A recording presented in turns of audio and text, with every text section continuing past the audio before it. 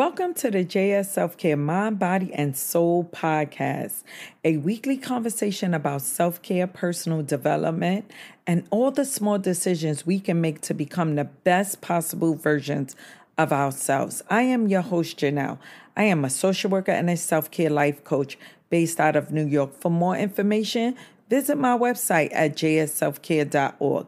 I want to welcome my new listeners, and I also want to welcome my returning listeners. If you can please share this episode, because there is someone in this world who needs to listen to this episode. I also want to personally thank you for making the JS Self-Care Mind, Body, and Soul podcast part of your weekly routine. I truly, truly appreciate you. They say you teach what you most need to learn. So this week, I learned a lot. You can't love the red flags out of your relationships. Let's embrace our sixth sense. That is called the sniffing out the red flags from a mile away. No, our sixth sense is trusting our intuition. Relationships are complicated, so it makes sense that some so-called deal breakers should be ignored.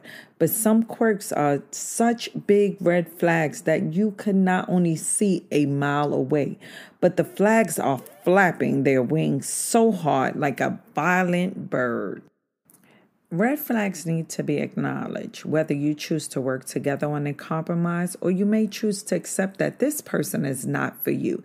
You must understand that you can't love the red flags out of a person. You don't have that magical power. The self-care thing to do is write down your non-negotiables when it comes to relationships. Once you understand what you are willing to accept from what you're not willing to accept, when certain red flags are present, you will know you can't change this. This is who they are. Pay attention, because you can't love the red flags out of a person. People we meet show us who they are as we show them who we are. We see the red flags, which could result into abusive behaviors, and we believe in our heart of hearts that we can change them. I've said this over and over again. You can't change anyone. People have to want to change. And if people don't want to change, it is their right to remain the same. It's up to you now to decide if this is something you want to be a part of. So once again, I say you can't love the red flags out of a person. Sorry, but not sorry. While in those early stages of building romance, we are all at our best. Sometimes the excitement and infatuation can blind you to everything else. It can blind you so much that you would think that you can love the red flags out of a person. The blinder can make red flags almost impossible to spot. But think about what you've learned from past relationships. You know more than you realize. Staying keen to these red flags now, which can help you avoid hurt in the future. Here are 5 ways to spot relationship red flags. Don't lie to yourself. I know you are sick of being single. I know I am. And I know some may be sick of being with the person you're with. I know it makes everything more fun and exciting when you think you may have finally met someone with serious romantic potential. Believe me, I know, but because you so badly want it to work, you may be more vulnerable to ignoring things that seem easy to brush off. Don't do it. If you lie to yourself now, you'll have to live with it for the duration of the relationship. So don't lie to yourself. Our next one is trust yourself. If something strikes you as off, then chances are something is off. Trust your intuition. I know you'll want to interview all your friends, twisting and turning your odd feelings in every direction in hopes of finding reassurance that you're overreacting. Have you ever told your friends, tell me I'm bugging, but I'm getting a feeling he is in this entanglement or a situation or whatever they call it? I know I've said that to my friends before. Have you? But don't write yourself off so quickly. If something doesn't feel right, you don't have to end things on the spot. And maybe the oddness is something you can learn to live with. But don't underestimate your intuition. You know more than you think you know. Trust yourself. The next thing we need to do is ask about past relationships. I personally sway on this one, but by asking about the past relationships does help you better understand the person you are with. I sometimes say I don't want to know a person's past, but then I say I want to know what a person didn't like about the person that made their relationship toxic, or they realized they were not meant to be together. I can say this one thing I can pretty much guarantee is that one way or another, history always repeats itself. Guess what? Not just for your relationship, but also for you. History will repeat itself. So even though I sway with this one, I need my listeners to find out what happened in your partner's past relationships. How does he or she talk about past relational dynamics? Listen to your partner's relationship traumas. Your partner complaints about their past relationship may hint at future complaints about you. Fourth thing we need to do is pay attention. How does this person do life? What I mean by this is watch how your partner makes meaning of difficult situations, past and present. Is your partner learning and growing? Does he or she take responsibility for past mistakes? The answers to these questions will give you important information about how he or she approaches life with you. The most dangerous scenario is if this person often paints himself or herself as moseying along, living a quiet life in the clouds through no fault of his or her own. Bad luck and mean, crazy people continuing messing things up for him or her. Continuing seeing life's difficulties as an outside of oneself. Never a good sign, never a good sign. Always watch out for lies, even the harmless ones. If this person will lie to others, what do you think they will do to you? Our next and last one for the relationship red flags, I want you to understand that self-care is important. As you all know, I am a huge advocate for taking care of self at all costs. Everyone has red flags. That does not make you unlikable. Self-work can eliminate red flags that you possess. Don't ever settle for less because you feel lonely. Don't ever sacrifice your self-worth to please others. There is someone for everyone. Trust me. I too struggle with being lonely, but I refuse to settle. Know what type of person you want to spend the rest of your life with.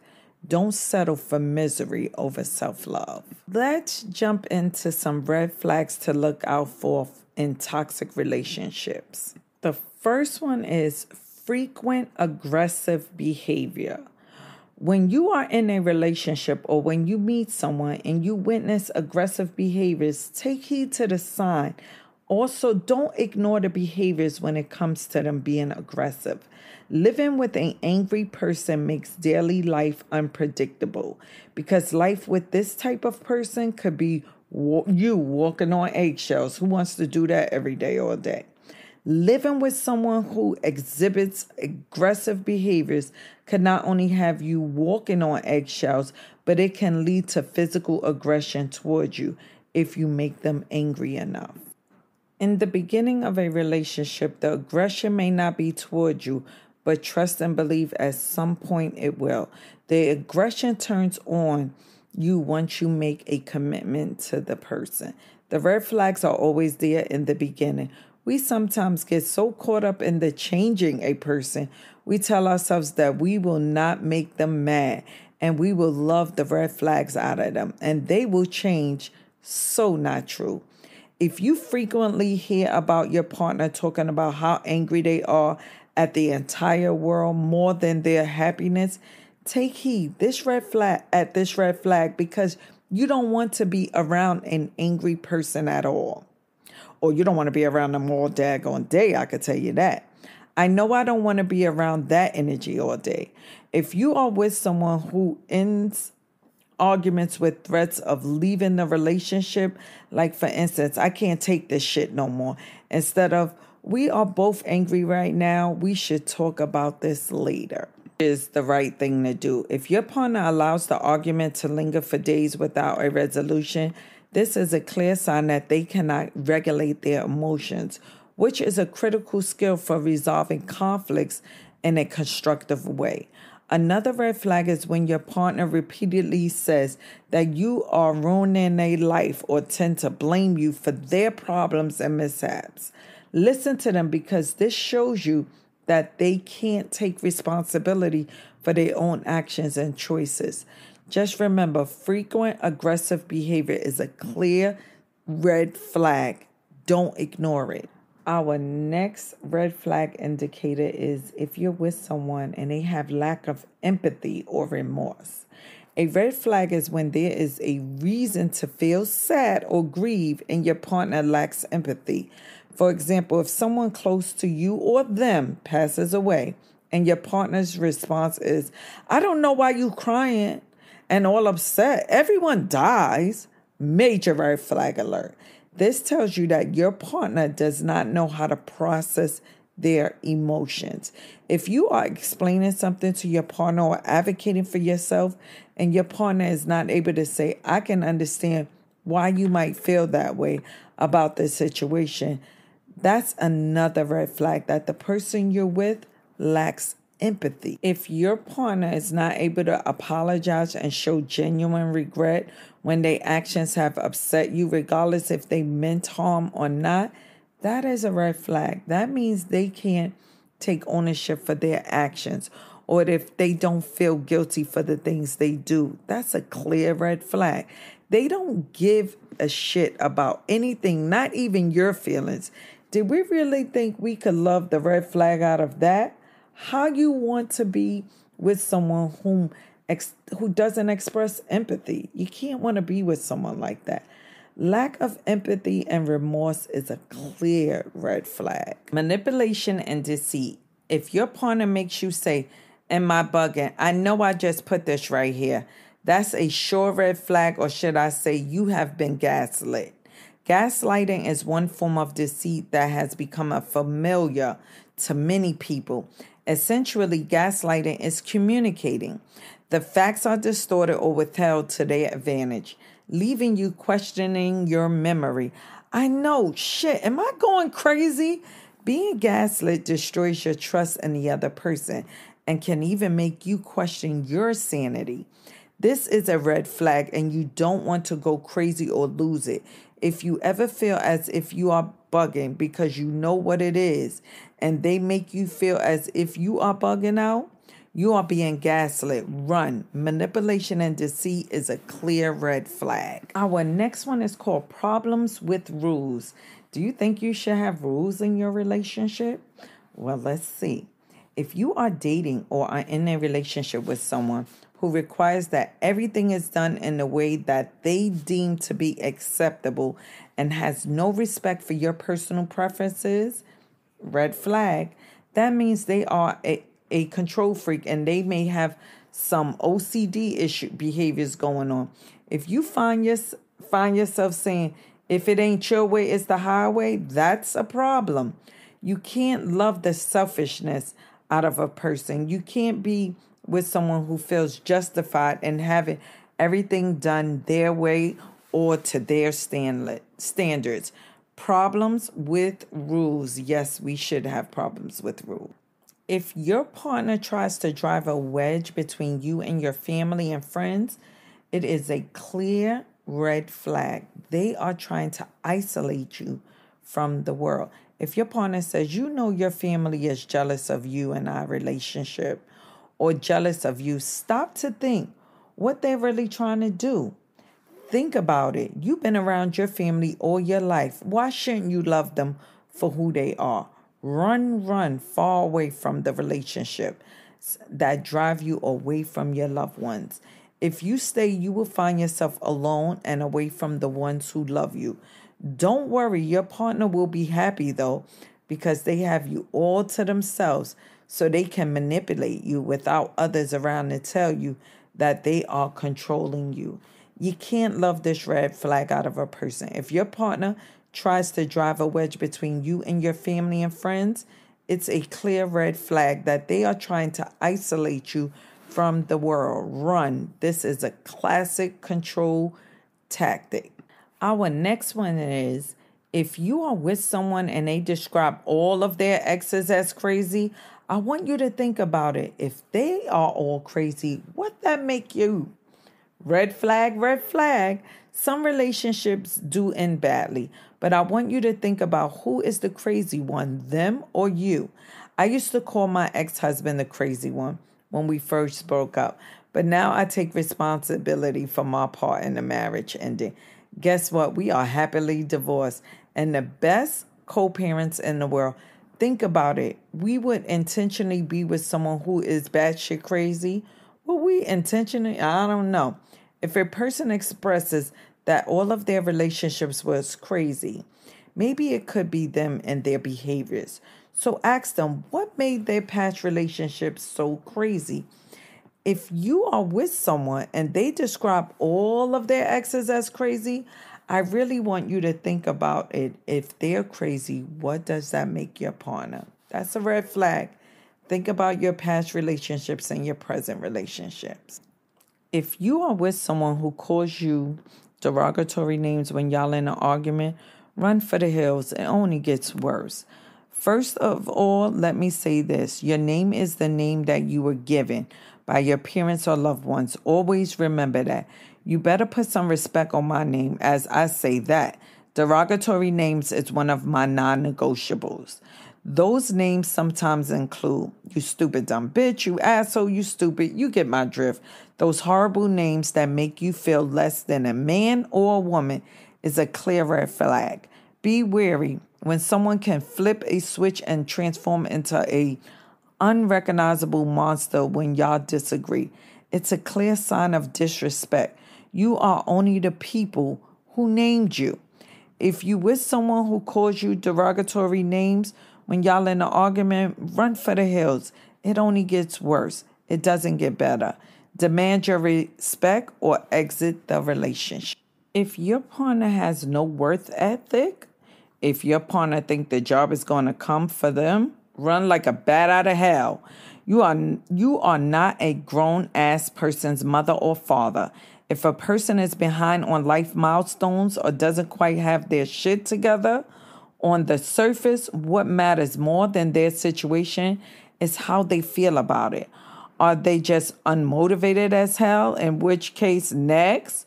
Or are they only behind because of a big sacrifice or setback in their life? We all move in different personal timelines. After all, better yet, is this person working hard every day to build the kind of life they actually want for themselves if they don't like their current reality? Attitudes make all the difference. You have to bring something to the table. You can't be with someone sitting playing video games or having dreams of being a 40-plus-year-old rapper. Support your partner, but don't have them sitting waiting for Def Jam to sign them. If you don't like your current job or the people you work with, find another job. Don't quit until you have something to fall back on. If your goal is to become an entrepreneur, don't quit your day job that pays your bills and takes care of your family. What I say, work on your dreams and goals while you still being able to pursue your dreams and goals. If your partner has no worth ethic, if your partner think the job is going to come for them, run like a bat out of hell. Red flag, and you can't love the red flag out of them. Our next one is, if your partner is secretive about the small things, think about when it comes to those big things. If they're secretive about their finances, baby daddies, baby mamas, their credit score, you better watch it because imagine what else they can be holding back.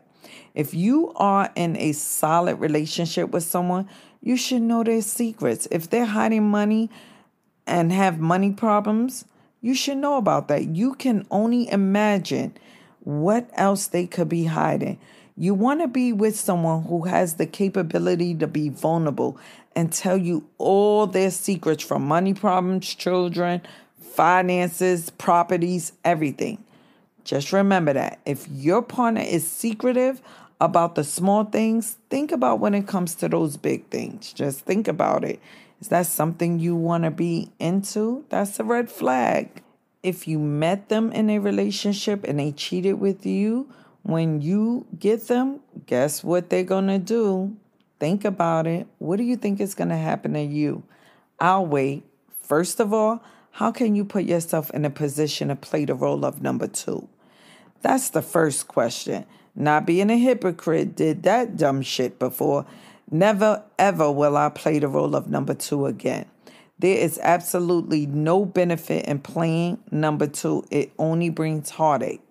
It might be wise to learn a little more about this person's romantic history because there's a good chance that every relationship they've ever have overlap with the next one, in which case it's only a matter of time before they cheat on you. If you are not happy with someone, leave. This is America, not a third world country where marriages and relationships are arranged before you're born. When you decide a relationship has ended, don't jump right into the next relationship. Take some time to be alone so that you can regroup and think about your faults in the relationship, so you know what areas of change you need to make with yourself. If you met them in a relationship and they cheated with you, when you get them, what do you think is going to happen to you?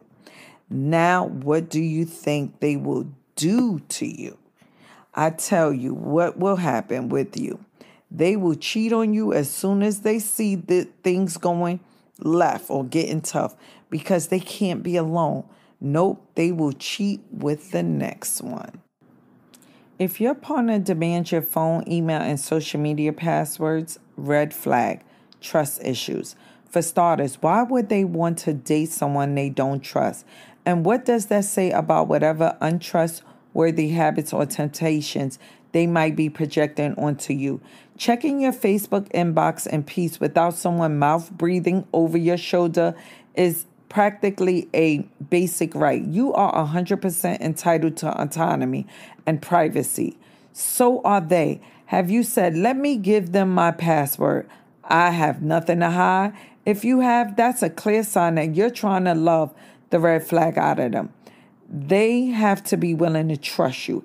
If they have issues with trust, that's something they have to work through. Sometimes the reason why people struggle with trust in others is because they've been hurt in their childhood or in their adulthood that they never dealt with. You can't love the trust issues out of someone. They have to work on their trust issues and ask themselves why they don't trust people they are dating.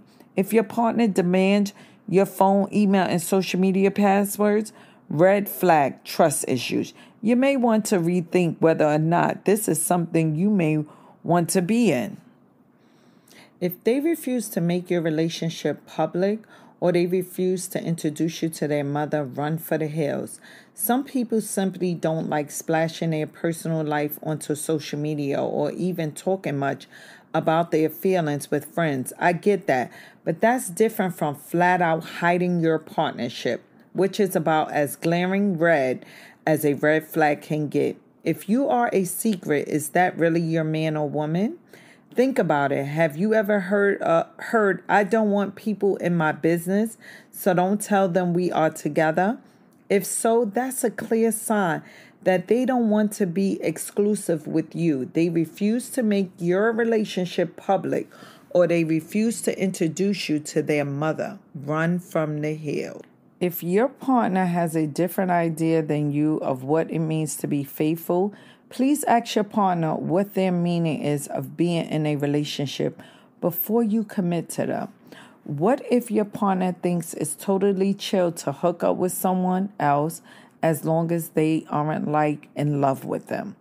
Or what if that they think it's fine to carry on intense emotional texts and conversations with someone else as long as they never physically cheat? Heck, maybe one of you wants an open relationship and the other will never be okay with the idea. These are different to catch before they cause lots of pain. If you are in a relationship, you most definitely can be friends with opposite sex, but boundaries need to be in place. If a boundary is crossed, I always say, have a consequence in place.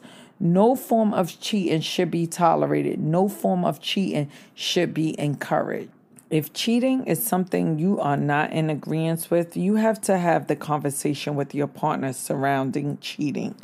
I always say don't assume a person knows what cheating is. We all know when we assume we make complete asses out of ourselves. You surely can't love cheating out of a person. If your partner has a different idea than you of what it means to be faithful, please ask your partner what their meaning is of being in a relationship before you commit to them. And don't assume anything. Discuss what relationship means to be and what it means to be in a committed relationship. If you and your partner got nothing to talk about, lack of communication, chemistry is important. Connection is also important. When talking about your days, your sexual desires, your future hopes, or even your vacation desires, can you and your partner mutually express yourselves? Think about it. If your partner shuts down when you bring up emotional material or changes the topic when the subject gets deep, take note. Though you may not share your deepest secrets in the beginning, when a couple is a good match, both people find it easy to be open with one another. You want to share and learn more about your partner. If you're questioning your compatibility with your partner, finding that you quickly run out of things to talk about together might be a sign that you just aren't right for each other. Especially if you are just in the dating realm, conversations should flow naturally. You should be talking about your likes and dislikes. Boundaries. If there is no communication in a relationship, then there is no relationship. If you're having really one-sided conversations, example given, your partner only talks about themselves and you provide all the support, it's not a good sign either. It could show that your partner is incredibly self-centered, or they might be overly dependent on you for your support. Energy vampires suck the life out of you. They suck your emotional strength, and you need to be supported. You got nothing to talk about, and it's lack of communication, chemistry. It's important that you look at that as a red flag because you guys should be connecting, and the way to connect is not only through our body parts, but through communication. If you can't be yourself in a relationship, that's a clear red flag that you should not be in that relationship. The best thing about long-term commitment is having someone who knows you inside and outside and loves you anyway. Love you for who you are, not for what they want you to be. Notice, if you are putting on an act with your partner, or if you find yourself consumed with saying the right thing or doing the right thing in their presence, you are not being your authentic self. Don't be phony and fake to please your partner. If you can't be yourself in a relationship, that's a clear red flag that you should not be in that relationship. Here is our last one. If you notice your partner is still obsessed with their ex, that's a red flag and it's something you can't love out of them.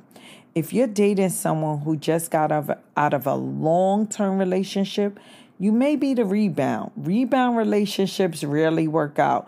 And one of the reasons is because your partner is still fixated on their ex still. It's all right for your partner to bring them up or still feel a little gloom about their previous relationship, but it is a limit to that. For instance, if they still have pictures of their ex on their phone, that's a no-no. Look at their social media profiles frequently. That is a no-no. That shows you how much they're missing their past relationship. Always make the ex the topic of the conversation, especially when they are comparing them to you. No. Claim to be friends with the ex and talk to them regularly. Like, really? They don't have to be enemies either, but a boundary needs to be in place. Or if you feel like you're just a substitute, then this may be a reason to end the relationship. You are not their ex, and if your partner doesn't move on from their ex, then they may rush things or leave you before you aren't prepared. When you are leaving someone, or if you recently ended your relationship with someone, make sure you don't jump into another relationship. Make sure you work out the kinks to get the person you are with. It's typically not until the demise of a relationship that we gain the clearest perspective about what actually transpired, where things went wrong.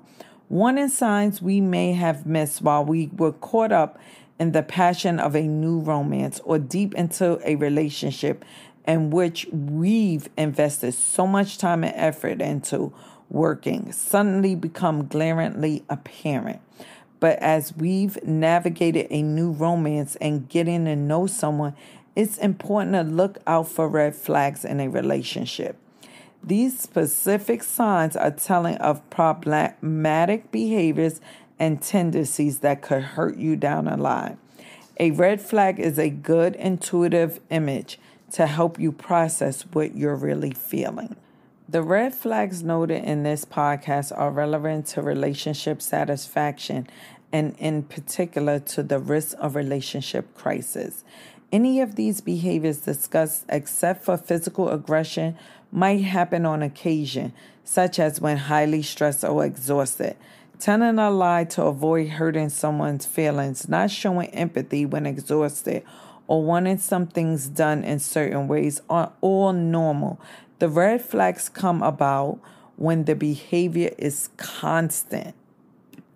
If you are living with someone who regularly shows any of these problematic behaviors, you are encouraged to talk with trusted family members, friends, and or mental health professionals. Talking through these types of situations with someone who has your best interests in mind can provide the perspective and the support needed to cope in the best way possible. If you're just starting a relationship with someone who demonstrates these behaviors, don't ignore the red flag. If you spot warning signs that your relationship isn't quite as happy as you think it should be, then try to talk to your partner about what you're feeling. This might be helpful if you want to resolve some small issues that you think might make your relationship better and stronger. However, if the red flags that you spot are pointing towards an unhealthy or toxic relationship or you feel unsafe, then the healthiest and safest thing to do might be to end the relationship. What to do if you experience these red flags? We all flawed people, and your partner is going to have some flaws or traits you don't like. If you experience a few red flags, it may not necessarily be a reason for you to cut ties just yet. They may not be aware of their behavior. Talking to your partner about their problems is the best initial approach. For example, if your partner seems overly jealous, confront them about their behavior. Point out that they have nothing to worry about and you don't like how they're behaving. Do it in a way that isn't accusatory and explains how you feel. If they're willing to make a change, they will. Listen and try improving their behavior. If they get aggressive, then maybe it's time to end the relationship and try to find someone who does want to grow with you. Know your boundaries. When you're in a verbal, emotional, psychological, abusive relationship, trust your gut. Know when it's time for your partnership to end. There are certain circumstances that are intolerable. For example, psychological and certainly physical abuse is unacceptable. If these sorts of mistreatments are happening in your relationship, you need to safely leave. You don't have to be with a significant other for the rest of your life if they're not treating you well. If they have no respect for their partner, you don't have to tolerate that. If you don't give your personal space, that is a sign of disrespect to you and your relationship. For example, if you say the words, "I need a break," "I feel triggered" during a heated conversation and they keep talking about it, that's not okay. They are violating your boundaries. It's important to trust your gut when it comes to setting boundaries. If you tell your partner how you feel and they're unaccountable for their actions, that's a bad sign. In the throes of a new relationship, it can be easy to put aside obvious red flags. It's okay to know your limits and learn to trust what's inside of you. If a person lacks respect and you're not one of the most important people in their life, then it's okay to draw a boundary with them. Being in a relationship means caring about your partner and their feelings. And if you're not getting that care, it's time to break free. Watch out for manipulation. There are people who want to manipulate you. Overly obvious verbal emotional abuse is wrong. If the time your relationship takes up makes you feel exhausted, that's a bad sign. You could be spending energy trying to fix something that will stay broken. There are people that don't give others personal space, and that's an issue. It's important for you to focus on your mental health, and a person who holds your power over you is not healthy for you. There is real life, and the reality is that there are people who are out to hurt others. You don't have to settle for being treated poorly. There are relationship people who prefer to be with someone even if the dynamic is toxic. Don't stay with someone just because you don't want to be alone. It's not worth the stress and heartache. You can find someone who treats you well and doesn't manipulate your feelings for their personal gain. If you told someone multiple times to stop doing the behavior and they don't listen to your boundary, that's a problem. The manipulation could range from mild to the overly obvious verbal emotional abuse. A manipulative person lacks integrity and lacks the ability to see what they're doing to you. You don't have to let your partners boss you around because you're scared to leave the relationship. Advocate for yourself. It can be difficult to speak up when you feel unheard. Some people are focused on their voices and forget to listen to others. If you're in a relationship where your partner isn't listening, it's okay to point out that you have things to say. If you advocate for yourself, you will feel empowered. It can contribute to your personal growth and connections where you speak up and your partner brushes you off. That's a red flag. That's something isn't right for you. It's crucial to speak up for yourself. If you're afraid to tell the other person how you feel because of their reaction, that could be a sign that the relationship is not a good fit for you. You need to be able to trust your partner and know that they care and want to hear your feelings. Everyone has a unique perspective and they might disagree with some things that you say, but your feelings are real and valid. A caring partner will be there to listen. If they don't want to hear from you, remember that you deserve to be with someone who values your emotions. Your personal growth matters. Guilt isn't a reason to stay. Some people make others feel guilty. The kind of person that seems obvious in their attempts to guilt trip you know what they're doing. The behavior may be a learned way or a habit. The behavior could stem from their childhood or they've used it to get what they want in previous relationships and it has worked in their past. Trust is a crucial part of a relationship. Some individuals have abandonment issues and those concerns are real. Just because you're afraid of your partner leaving don't mean you need to make them feel guilty so that they stay. That will inevitably cause resentment or anger in the connection. You need to learn to trust your partner. If you sense that there's a lack of trust from your partner, you need to address that situation. Trusting your significant other is crucial. You may be in a relationship where your significant other doesn't seem to let you be yourself. If an individual lacks respect for you and doesn't treat you as one of the most important people in their life, that's a bad sign. There could be a lack of communication between the two of you, and that's a potential problem. Make sure that you advocate for yourself, and you can use positive psychology to help. You may not know what that is, but a therapist can teach you. Positive psychology is a way of looking at oneself in a good light. It can help you figure out how to see yourself in a favorable way. If there's a life lesson you can take from being in a toxic relationship, it's not your fault. There are significant people in our lives, but it doesn't mean that these individuals will stay forever. It's crucial to know when someone needs to leave your life. You can't have to let some guilt trip you. into staying in a relationship where you're unhappy. This is your life and you need to trust your intuition.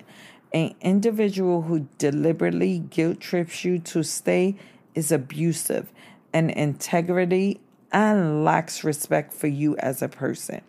If your partner disregards your feelings, if you don't feel comfortable, then you can leave the relationship. Your intuitive image of your partner is meaningful. Many people describe romantic relationships as grounding. There are the sort of connections that you deserve. Trust that you know who and what is best for you, and don't let another person tell you otherwise. While I hope you love listening to and learning from this podcast, it is not meant to be a substitute for mental health treatment.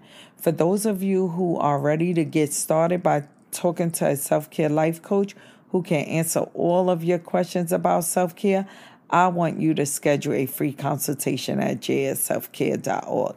If mental health treatment is needed, please don't hesitate to contact a therapist in your area. Self-care is important and necessary.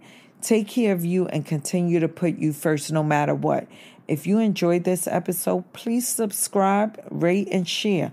For daily doses of self-care affirmations and notes to self, make sure you join the JS Self-Care social media tribe on most social media platforms. Social media links will be placed in this episode's notes.